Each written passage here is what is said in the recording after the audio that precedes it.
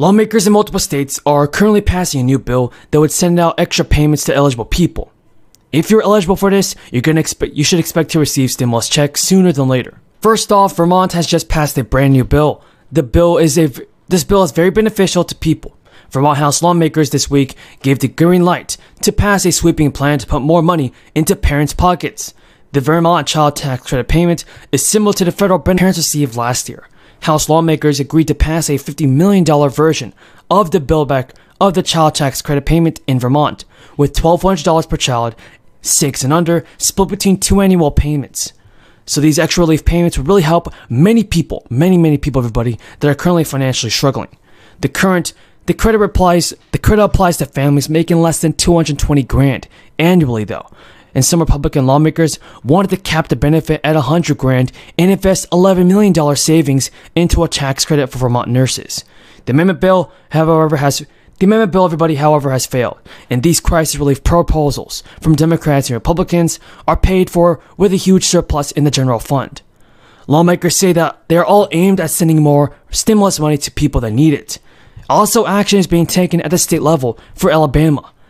As for struggling residents, Alabama lawmakers have also passed a bill today. During a recent interview, Alexandria Ocasio-Cortez said, "The presidency is so much larger than just votes in the legislature. The president has not been using executive power to the extent that some would say is necessary." Alexandria Ocasio-Cortez also criticized moderate Democratic holdouts like Manchin and Sinema, who have blocked key legislation in Biden's Build Back Better. So while Representative Ocasio-Cortez acknowledges that there are certain outcomes outside of Biden's control, she said there are some things within the president's control, and his hesitancy around him has contributed to a situation that is not optimal. The president has a responsibility to look at the tools that he has. That's some big news, everybody, and I know that President Biden can do a better job on this.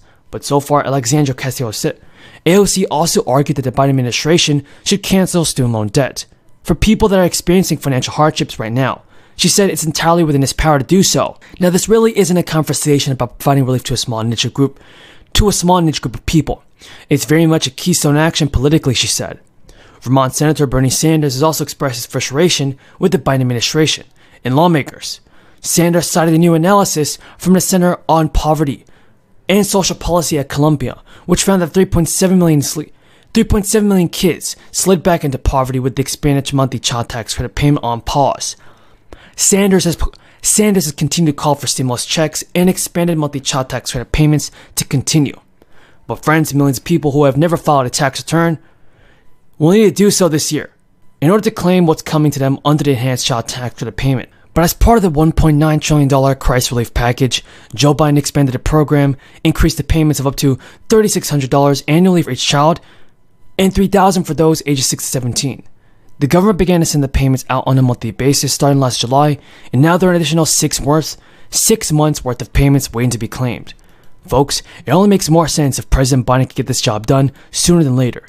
And if you think he can do it, tell me in the comments down below.